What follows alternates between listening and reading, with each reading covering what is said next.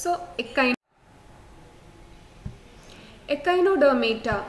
These echinodermata means spiny skin. Echino means spiny and dermata means skin. Echinoderms usually inhabit shallow coastal waters and ocean trenches. They are marine forms. They are exclusively marine forms. They inhabit shallow coastal waters and ocean trenches. Ocean trenches means deep parts of ocean. And these organisms include sea stars, brittle stars, sand dollars, sea cucumbers, the fishes. All these comes under phylum Echinodermata. Phylum Echinodermata, they are exclusively marine forms. And they inhabit even ocean trenches. The deeper part of ocean is known as ocean trenches, and they inhabit these ocean trenches. Echinodermata, echino means that is spiny. It has some spines on its surface of its skin. And one of the peculiarity, whatever we have studied till now, we have studied it in such a way that all these organisms are bilaterally symmetrical forms. But here in Echinodermata, the larval form is a free swimming form which is bilaterally symmetrical. But the adult has a different type of symmetry which is usually radial symmetry. And you will find few forms with pentaradial symmetry. Few forms are with pentaradial symmetry, and most have 5 radii or multiples, which is known as pentaradial symmetry around an oral aboral axis. Oral means mouth, and the part that is present on other side of mouth is what is called aboral axis. So if you have seen a starfish moving, actually its oral end is towards its ventral side, and on the dorsal side you find its aboral axis. Its mouth is on the ventral side of a starfish, and this the end where you have the mouth is known as oral axis, and on the opposite side the axis is known as aboral axis. Body is usually stellate. It is star-shaped. It could be discoidal, circular or cylindrical.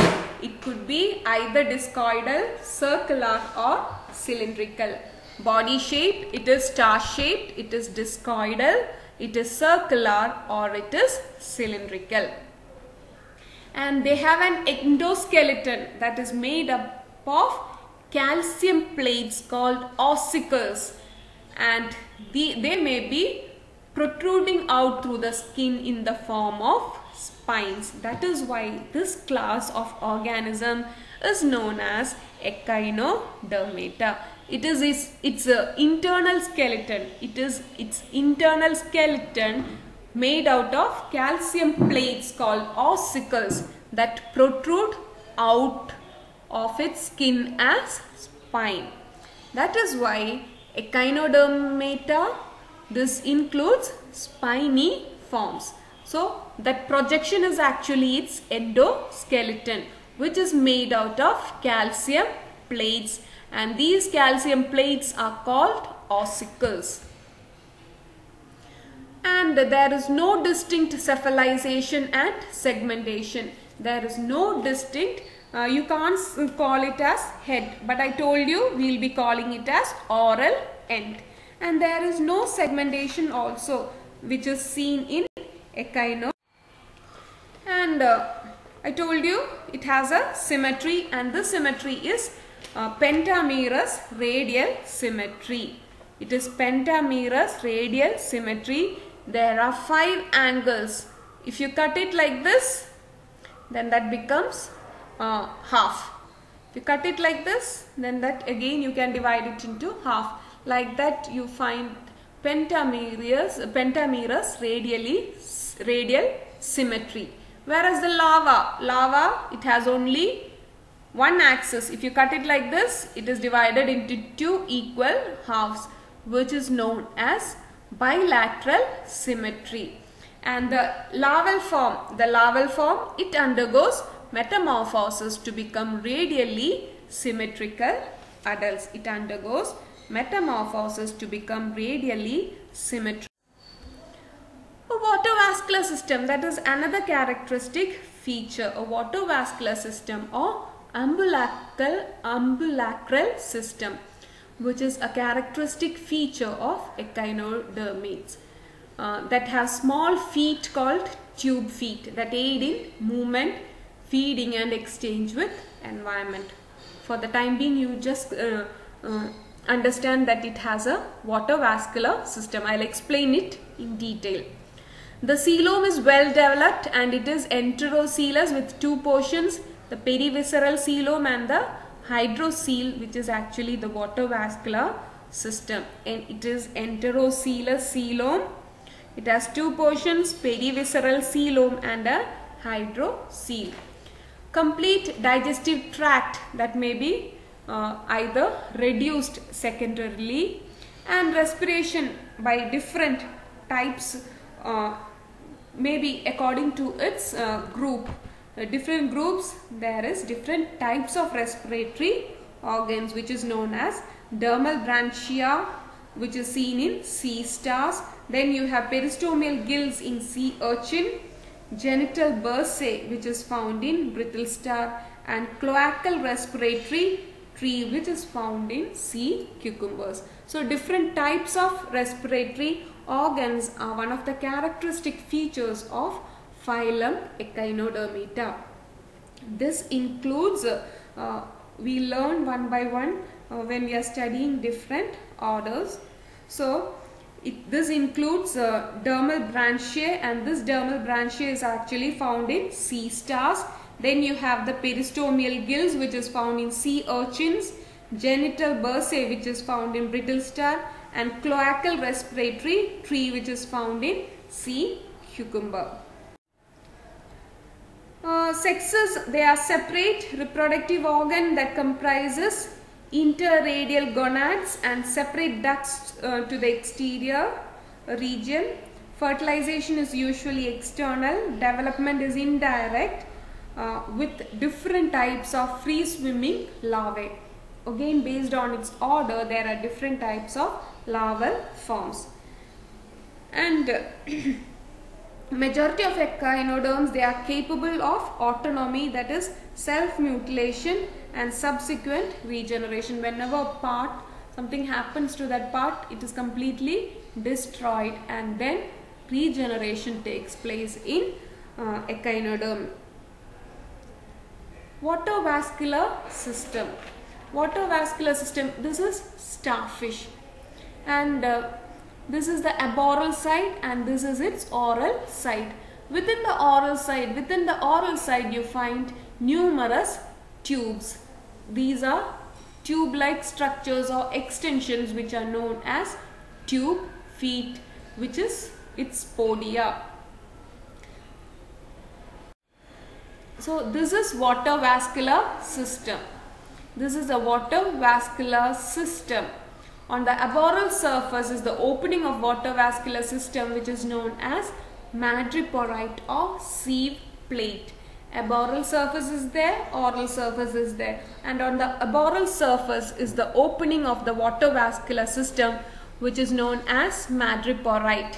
Water enters the madreporite and goes through the stone canal to the this is the stone through madreporite. On the aboral surface, water enters, it goes through the stone canal to the ring canal. This is the ring canal. Okay, I think you can see it. This is the ring canal, this is the stone canal, and water enters through the madreporite, it goes through the stone canal, it reaches the ring canal. Water then passes through the radial canal. Radial canal is the canal that extends into each arm. So, aboral surface you have a madreporite, a stone canal is there. Then at the aboral surface you have a ring canal. and from the ring canal water passes through the radial canal which extends into each arm. So when water enters into these water vascular system, actually these radial canals, they have the extension which is known as tube feet. So water entering into these radial canal that moves into lateral canal, and these lateral canals actually they have the ampullae, bulb like structure called ampullae, where you have the tube feet. So when water moves from the radial canal to the lateral canal and then to the ampullae, so these are lateral canals, small things are lateral canal, and this structure is ampullae, there you have the tube feet. So water enters through this madreporite into this whole water vascular system, and with the help of these, the tube feet gets filled with, ampullae gets filled with water which moves into the tube feet.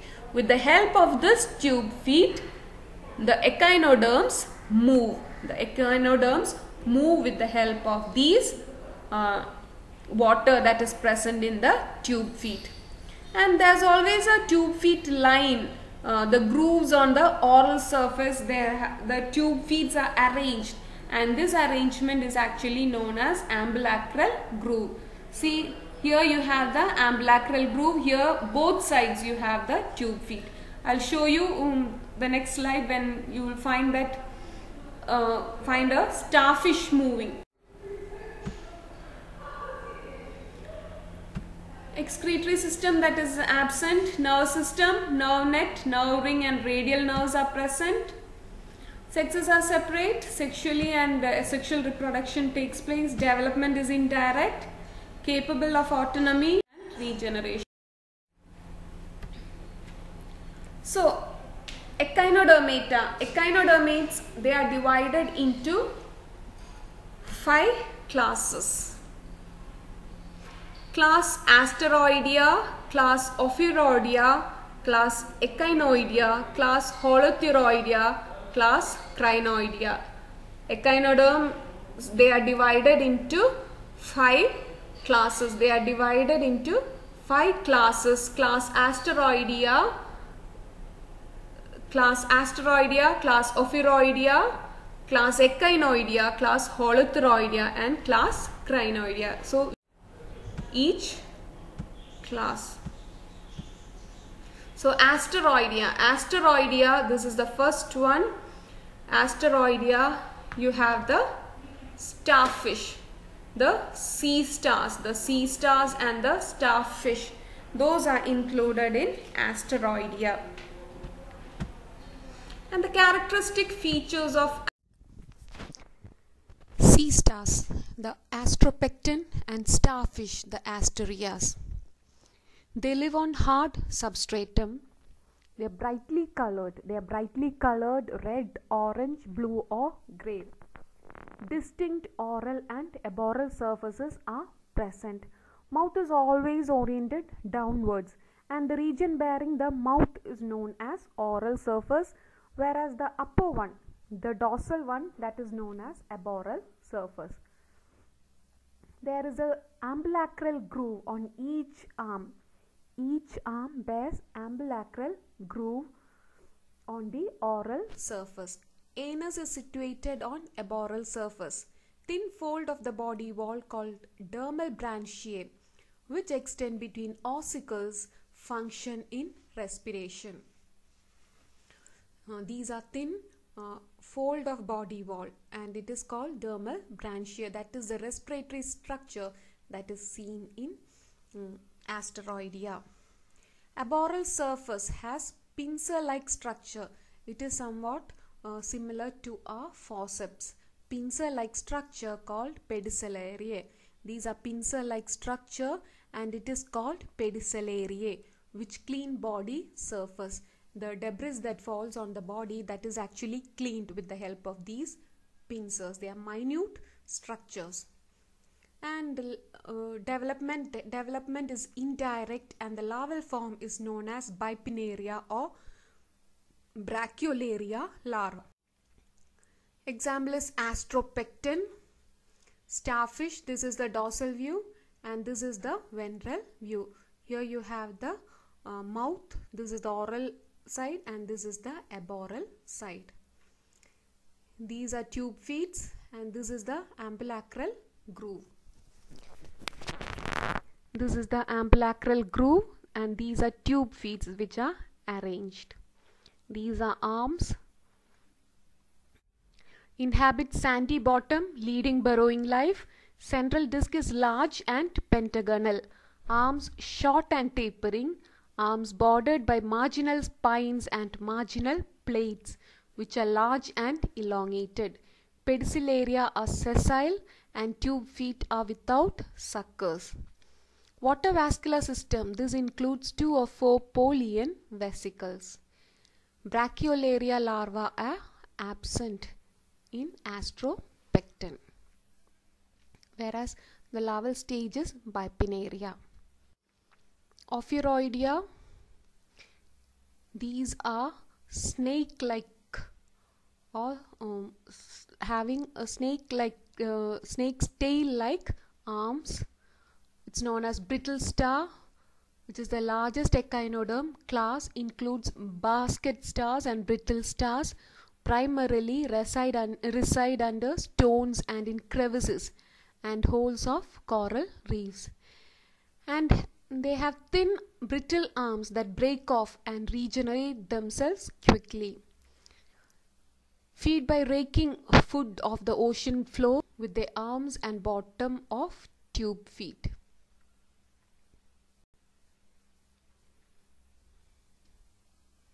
Also trap food with the mucus strands between there. The arms of ophiuroids are long and sharply set off from a central disc. The arms supported by series of ossicles, vertebral ossicles, actually they are the endoskeleton. And brittle star refers to easily breakable arms, that is why they are known as brittle star. And the serpent star, which it is called, is because of its serpentine movement of arms. The dermal branchiae and pedicellaria, which is present in Asteroidea, that is absent in Ophiuroidea. Tube feet lacks suction discs and ampullae. Madreporite is on oral surface. Ambulacral groove, that is closed. Predators and scavengers mouth in the center and provided with 5 jaws. No intestine. Autotomy and regeneration occurs in these brittle stars because they have a brittle arm and the arm keeps on breaking. Sexes separate, males smaller, and they have a larva known as Ophiopluteus larva. This is Ophiothrix, which is known as brittle star. Ophiothrix, spiny brittle star, solitary fast moving carnivores, body with central disc and 5 slender jointed arms. Arms covered by plates or shields and fringed with spines. Base of each arm bears a pair of deep grooves which is known as bursal slit, through which mature sex cells they pass out. And the oral surface of the disc bear 5 oral shields and podial pores, which is a characteristic feature of Ophiothrix. Ambulacral groove, dermal branchia and pedicellaria are absent, and they also lack tube feet and suction disc, tube feet lacking suction disc and ampullae. Sexes separate, fertilization is external, and the larval stage is known as Ophiopluteus. The next class is class Echinoidea. Echinos means spiny, sand dollars, heart urchins and sea urchins. Body is enclosed in a shell or test. The test is rigid endoskeleton that the internal organs are compacted in. Covering of outward pointed spine, globular, hemispherical, disc-like or heart-shaped without arms. They lack arms. Aristotle's lantern, which is a complex jaw-like mechanism that is used to grind their food, is a characteristic feature of Echinoidea. Locomotion by means of tube feet, ampullae and suction cups. Protection, barbs on their long spines that are sometimes venomous. Sexes are separate and the larval stage is known as Echinopluteus larva. This is sea urchin. echinus or sea urchin. Hard rocky bottom dwelling forms found in coastal waters. They are globular in shape and center of lower surface bears mouth through which 5 hard white teeth project out. This is what is Aristotle's lantern. Mouth is surrounded by peristomial membrane, and on the aboral pole there is anus, and this anus is surrounded by periprocte. The test of sea urchin is divided into 10 parts from pole to pole. 5 is ambulacra, 5 ambulacrals, and opening for tube feet alternate with wider sections which are known as interambulacral grooves. Ambulacral region alternating with interambulacral region. Pedicellaria are present in echinoidea. Respiration through 5 pairs of dermal branchiae surrounding the mouth. Aristotle's lantern is present, which is a chewing apparatus, and the larvae is known as Pluteus larvae or Echinopluteus larvae. This is Aristotle lantern, a 5 teeth-like structure that comes out of mouth, which is used for feeding purpose, in echinus. This is known as Aristotle's lantern, and with the help of this Aristotle's lantern, the sea urchin scraps algae off. The next class is class Holothuriidea. Holothuriidea includes sea cucumbers. Holothurian is sea cucumber found at all depths of ocean, and they crawl over hard substances and bore through soft substances. They are just like a cucumber, and their size is also somewhat similar to a small cucumber. Body exhibits bilateral symmetry. This is the only class that shows adult bilateral symmetry in echinodermata. The ambulacral groove, arms and pedicellaria are absent. Tube feet around mouth, which is modified into tentacles that function in gathering food particles.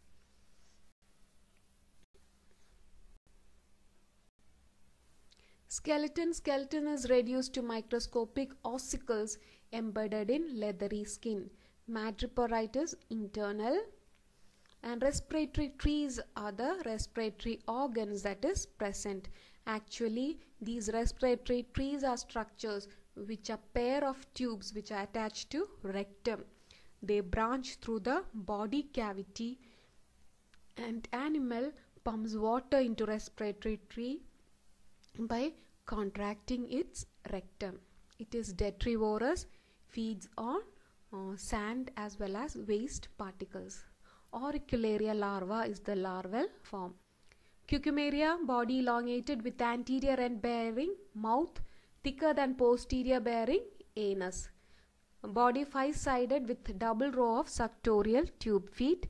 Ventral and dorsal side present. It exhibits bilateral symmetry. And animal usually rests with its ventral side. Ossicles are microscopic. Alimentary canal is simple tube which is coiled within coelom. And respiratory tree is a respiratory organ which functions as respiratory, excretory and hydrostatic function. Process called evisceration occurs because digestive system is simple, and regeneration occurs in Cucumaria, and the larval stage is known as Auricularia larva. Crinoidea, sea lilies and sea feathers, most primitive of the echinoderms, and unusual in that the oral surface is directed upward like where all other except in holothuroidins as well as holothuroidins and sea feathers and sea lilies.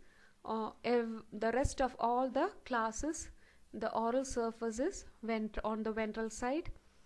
Here it is on the upper side. Mouth is directed upwards with arms surrounding around the mouth. Aboral surface is attached to the substrate by means of a bendable stalk. and the stalk is there. Then you have a calyx, and attached to the calyx you have the oral. The portion of the crinoid body attached to the stalk is called the crown. Bears number of arms, and the arms branches called pinnules are also seen. And arms and the pinnules, they have ambulacral grooves with suckerless podia or tube feet which secrete mucus. The ambulacral groove, it is highly ciliated, and the cilia is used to direct food to the mouth. It feeds by means of filter feeding. Doliolaria larva is the larval stage. Antedon, found in warm tropical seas attached to coral reefs. Body consists of central disc called, this is the calyx, and upper surface of calyx covered by leathery skin called tegmen. Mouth and anus lies in this tegment. Mouth lies here, anus lies in within this tegment, which is the upper surface of calyx. Body provided with 5 arms which are bifurcated at base. Arms bear laterally slender branches which are known as pinnules and which are locomotory in function. Ambulacral grooves radiate from mouth to base of arms and bifurcate to arms. Doliolaria larva and pentacrinoid larva are seen in crinoid class. Body plan of the sea star: oral surface, mouth located on the underside of the body. Aboral surface, top of the body. Ossicles, which are sharp protective spines made of calcium plates covered with thin epidermal layer. And you have a peduncularia, which is tiny forceps that protect and clean the body.